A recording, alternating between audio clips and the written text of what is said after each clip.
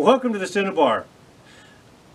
I always like to do a little shooting in every episode, but today we've had the full gamut of weather. It has rained, it has snowed, the wind has blown, it's been cold, and so I thought today might make a good opportunity to go in the shop and talk about something we don't deal with a lot here, and that's rust removal.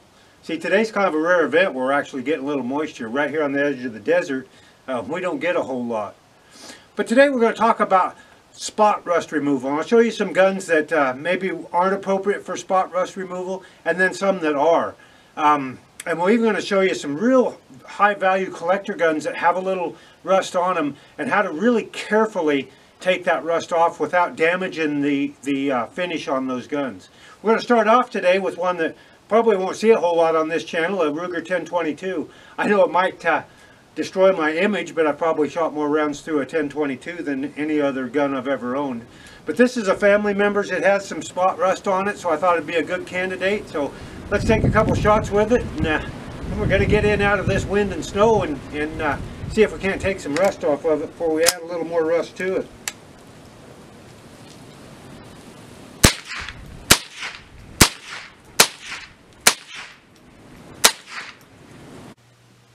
Okay, so we've got a group of rifles here today with varying degrees of rust on them to use as examples to show you how we go about removing rust and trying to leave as much of the original finish behind as possible.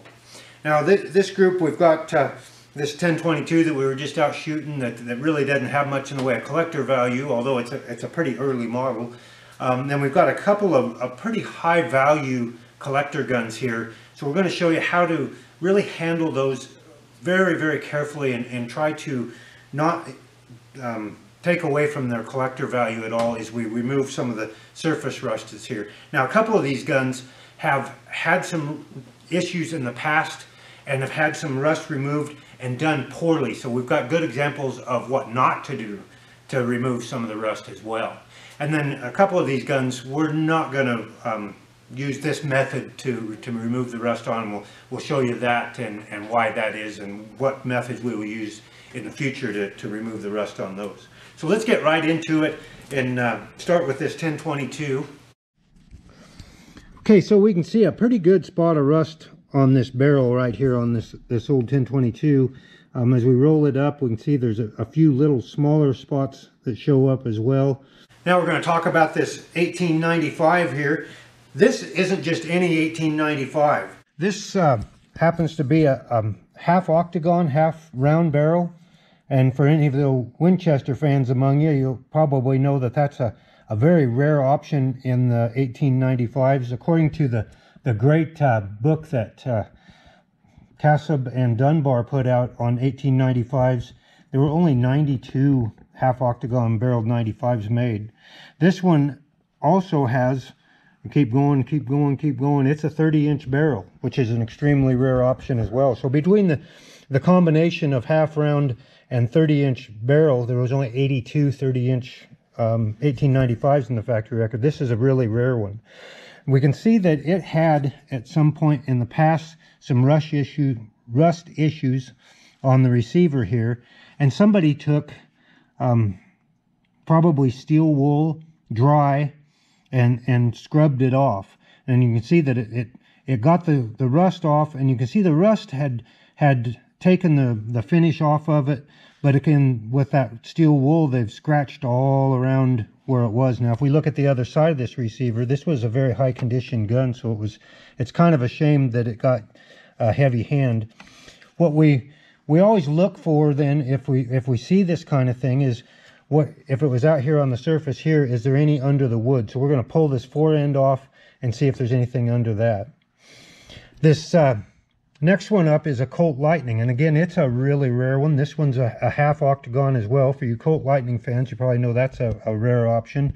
This one also is a smooth bore, so it was probably a trick shooter gun. You can see this extra ring added here for leverage.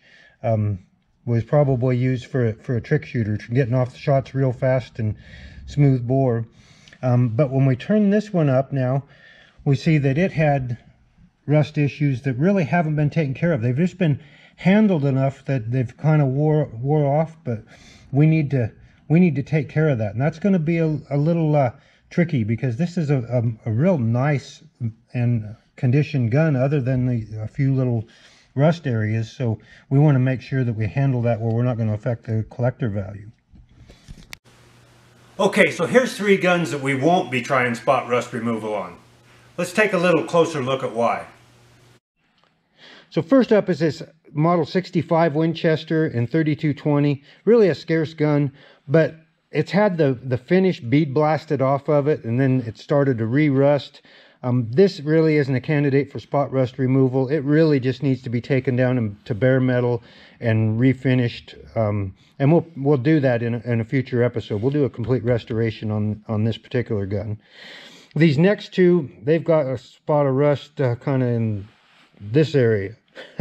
The whole guns are rusted up. These were lost in a house fire in the 1940s and have just been put away in an old tack shed here. We'll use these for future episodes. We'll try maybe evapor rust on this 1890 and electrolysis on this 1895. Okay, so here's the lineup today we're going to be using to try to get this rust off. First off, we just need any kind of good gun oil. I kind of prefer this CLP break free, but any gun oil will work just for a lubricant. We've got some Croil here. That's a fantastic penetrating oil. Then we've got our abrasives that we're going to use. We can either choose between a 4/0 steel wool, or I prefer a brass wool. And make sure it's a solid brass wool, not a, there is some out there on the market that's actually steel wool with some brass over the top. Of course, you can wear through the brass and then the steel comes through. This is a little coarser. We want, if we're going to use steel wool, we're going to use a real light touch and a 4/0 steel wool. I really like this stuff. This came from Homestead Parts. The only thing I don't like about it is you get a lot of the little flakes of that brass off of there. It looks like glitter all over your workbench, but it works really good. And then last but not least is a copper penny, dated before 1982, because in 1982 it's kind of the same thing as with the coated steel wool. They clad these pennies, they're a zinc penny actually, with just a thin layer of copper, and so you wear that copper layer off and you're just rubbing zinc all up and down on your gun. So really not the best situation. If you know what a galvanized pipe looks like, that's zinc coating on there, and we don't think we'd want to rub a galvanized pipe on our firearms. So let's get started, see if we can't get going on this 1022. Okay, so the first thing we want to do is get some lubricant, some oil, in this case this CLP, onto that rusty area there. Now I've heard some people say that, oh, you don't want to put oil on there because the fine particles will dissolve in the oil and you'll just be rubbing those particles all over. And absolutely correct, that we don't want those particles just being rubbed all over. So, you know, oil is cheap. So when that oil starts to pick up those a lot of that rust, and it does more so when you first start, wipe it off and get some more oil on it. Well, I just personally don't think it's a good idea to have any kind of an abrasive on a blued finish without some lubrication on it. I think if you're running it over dry, those small particles pale in comparison to the brass or steel wool that you're using. Now you'll notice that I'm going in a circular motion around the barrel. It's probably not as important on this particular gun because it's not a collector, but if you look at the polish marks on the firearm that you're working on, you want to work in the direction that it was polished before it was blued. Okay, in most barrels, modern barrels anyway, they've polished in a circular motion around the barrel. They put it in a barrel spinner and polished it up that way. But on the old barrels, and we'll see this here shortly when we get it into that 1895 and that Colt Lightning, they were polished lengthwise. So we would want to polish the other direction and keep all the polishing marks. If any kind of marks show up, we want them all going in the same direction. It stands out terribly if you've got polishing marks going in 90 degrees to one another. Okay, so we're not really putting a lot of elbow grease into this right now. What we're doing, this is the first pass, and we're just taking the high spots off and trying to get the loosest stuff off of there to start with. And I think this one's coming off pretty darn good. Yeah, we can see that we got a lot of that red rust off of there. We might just do one more pass with this CLP and get as much as we can off nice and easy. And then, you know, we've got a big part of that coming off now, and you can see we're not affecting the bluing at all here. Now in rust removal, a light touch, and if you've got an expectation that you're going to get this rust off and you're not going to have any damage to the bluing, you need to lower your expectations. I think more damage is done trying to remove rust thinking that you're going to remove all evidence that it was ever there. It leads you to go way too far and use way too much elbow grease and end up with a great big spot in the white there. You know, there's been a chemical reaction between that rust and the steel underneath that bluing, and rarely does the bluing not affected by it. So the key is knowing when to stop. Now we've got this one about where we want it for this pass, and then what we're going to do now that we've got a lot of the thickest of the layer off of there, some of this other is going to be a little more difficult now that we're down here towards the bluing. So we're going to let it soak in Kroil. This Kroil is just great stuff to loosen up rust. So this is the critical stuff. And now occasionally, if you catch a spot of rust, you know, you put a gun away that's had a little damp spot on it, and you catch it within, you know, a week or maybe even a couple of weeks, sometimes you can get that rust off and leave no evidence that it was ever there. I mean, probably microscopically you could if you looked at it under a microscope, but typically you're going to see something that remains. This one's looking pretty darn good, and I'm pretty sure that this rust has been on this gun for a number of years, so I really don't expect that we're going to get it completely cleaned off, although some of these down here in the bottom, it may be pretty hard to see where that was when we get done, and that's kind of the goal. Okay, so let's take a look at this half octagon 1895, and this is one we talked about. You know, it had some rust in the past in this side of the receiver that was poorly removed, but we kind of suspect because there was oxidation there, rust there, that maybe there's some underneath this forend. So let's take it off and have a look at it and see what we find there. Okay, so again, we're going to start off with some lubrication, some of this CLP.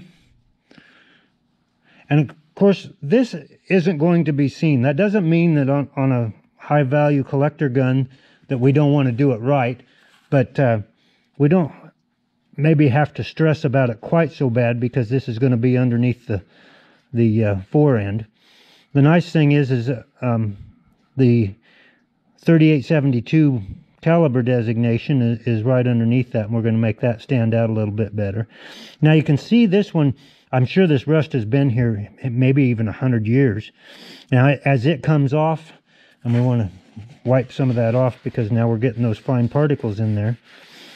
But as it comes off, and it came off really easy, but the bluing is gone underneath it. So that's what we can expect anywhere on this gun, is that the bluing is probably going to be gone wherever that rust is. Now we've got that rust off of there. We really don't have to go any further on this particular spot. That just took it right off.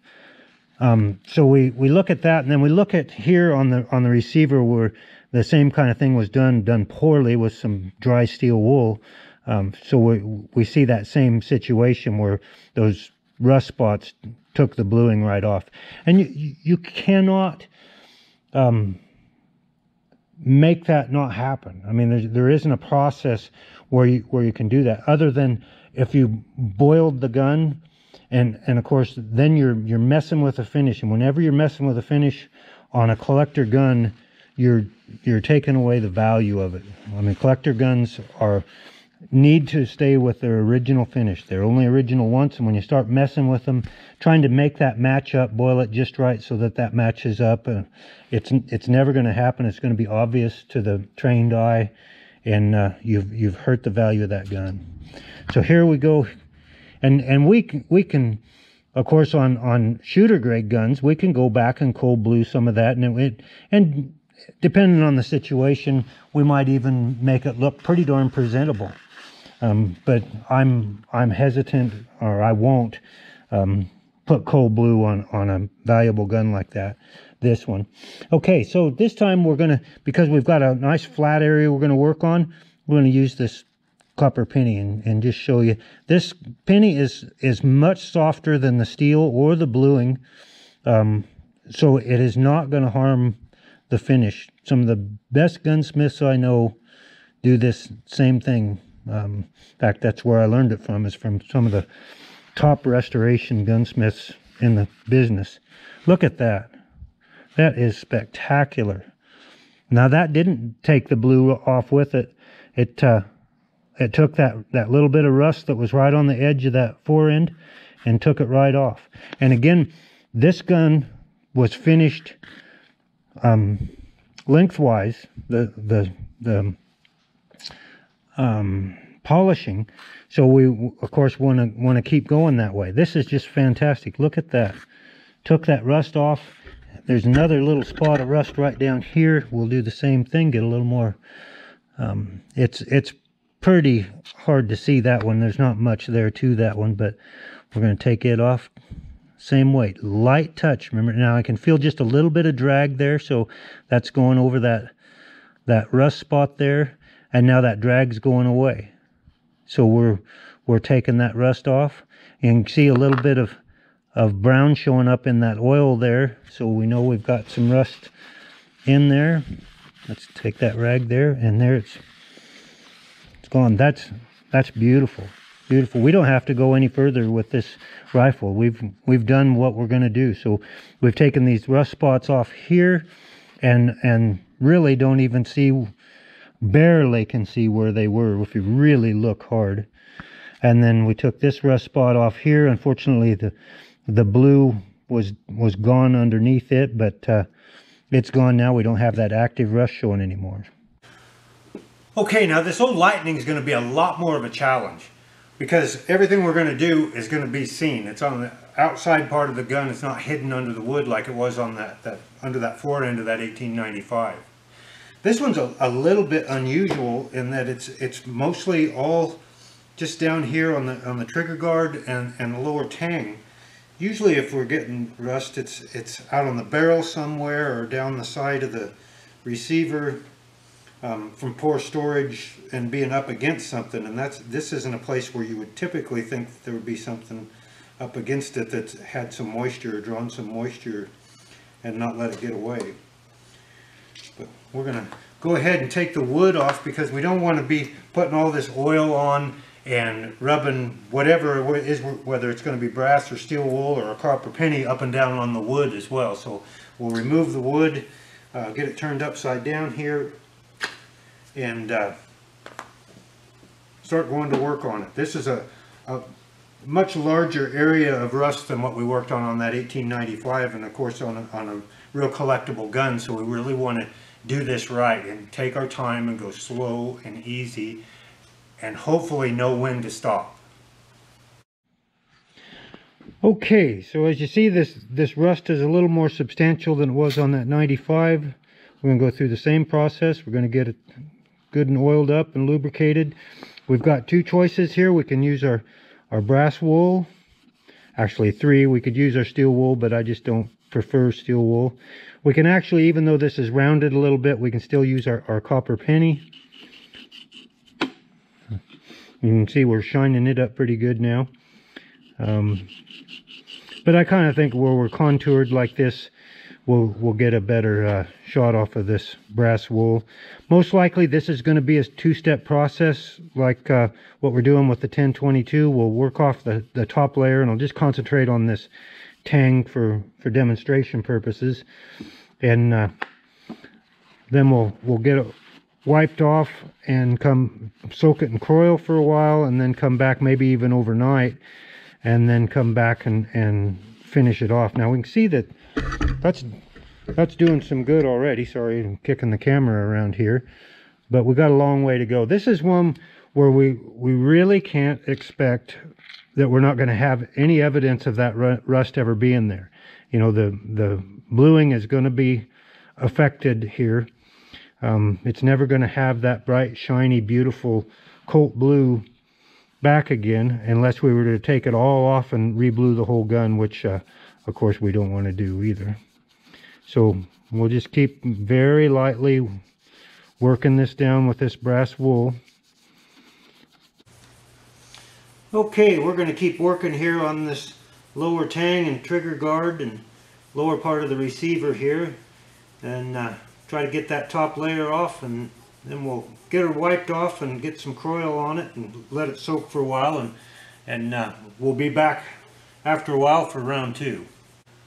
Okay, so we've let this Ruger 1022 with the spot rust on the barrel and this old Colt Lightning with a pretty extensive rust on the lower receiver or lower tang soak overnight. So let's see how they did. Okay, so with this 1022 we can see that we went from that big spot of red rust. We've just got some kind of discoloration showing through there. Let's see if that Croil loosened up any of what's left there.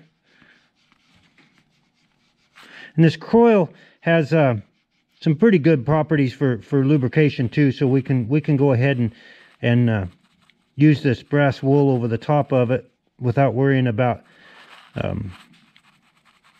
scratching up the underlying bluing. It looks to me like maybe those pieces underneath pretty much went away. Let's wipe that off and get some new brass wool. Oh boy, that's cleaned up really nicely. Like I say, there's some discoloration there, but very little compared to that spot of rust that was there before. Let's look underneath, see what it looks like. Oh, geez, you can't even... you can just... I don't know if the camera picks it up or not, but you can just barely see some discoloration where there was those little spots of rust there. So I think we've done really well. Now I'm starting to see maybe the bluing's lightening up just a shade there. So I think we've gone as far as we want to go with this. We'll put a little bit more oil on it. Give kind of one more shot here, and then we're gonna call that one good. Yep, that's really done nicely. Of course, we knew we weren't going to get it just absolutely 100% off of there, but that's turned out where if you weren't looking for it, you wouldn't even see that there. There's just some minor discoloration, and the spots underneath are pretty much just gone. You can't even see where those were. Just a little bit of dullness in the bluing right there. So that's great. Let's go on and see how this Colt Lightning turned out. Okay, so here's this Colt Lightning. Of course, we know this one's more of a challenge. This is pretty extensive and pretty heavily rusted, but let's see how this Croil might lift some of that. I can see that the Croil is starting to turn color, so we know we're getting some of that rust up and off of the surface. It's time to clean it off a little bit so we're not rubbing that rust in. Okay, so we are getting a lot of that rust off of there. Again, we know that we're not going to have that nice Colt bluing left when we get done, but we certainly want to get that active rust taken care of. Let's get a little more oil on it and work it over. Now, I don't want to make it sound like this is just a 5-minute fix and we'll just, go over it a couple of times with some brass wool and some oil and it's going to be all fixed up. This one, it's going to take several rounds of wiping or scrubbing with this brass wool nice and lightly, taking the oil off and going again. And So don't get in a big hurry. The key is, remember I said before, is knowing how far is far enough. So we'll keep working on this and come back and see how it's going to turn out. Okay, so we've gone just about as far as we want to go with this lower tang on this Lightning. Now it's not factory finished, beautiful Colt blue, and it's never going to be again, but we've got that active rust taken care of.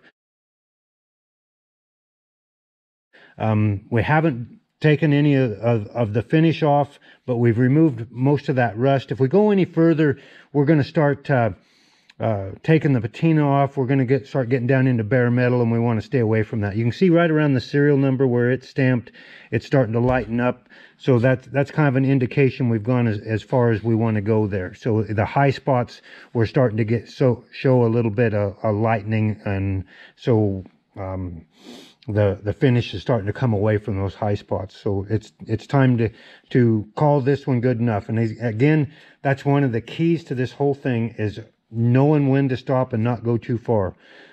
Really easy from here thinking, wow, that looks a lot better than it did.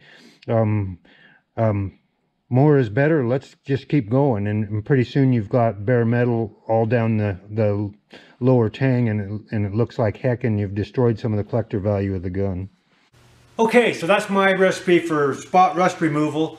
You know, we've taken all that active red rust off of these guns. We've improved them cosmetically, in some cases pretty dramatically, like this 1022, you know, that big heavy spot of rust on there is pretty much just a slight little discoloration. This 95 cleaned up really nice, and we've got this lower tang looking a whole lot better than that rust removed on this Lightning. Now, handling these two really awesome old half octagon rifles has me really hankering to take them out and shoot them. So I'm going to have to figure out how to load up some shot cartridges for this smoothbore 3840 if my lovely bride will let me take it out and shoot it.